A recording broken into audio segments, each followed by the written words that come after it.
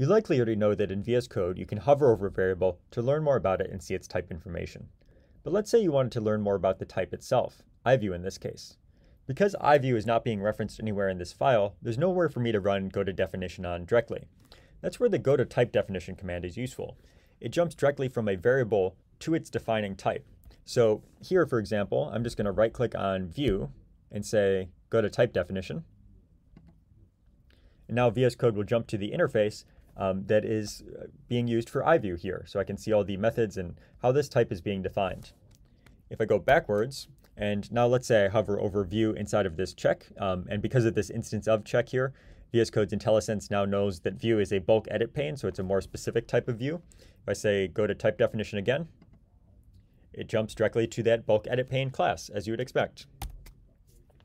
So VS Code includes go-to-type definition support for JavaScript and TypeScript, but you can also find extensions that add support for this in other languages such as Java and C#.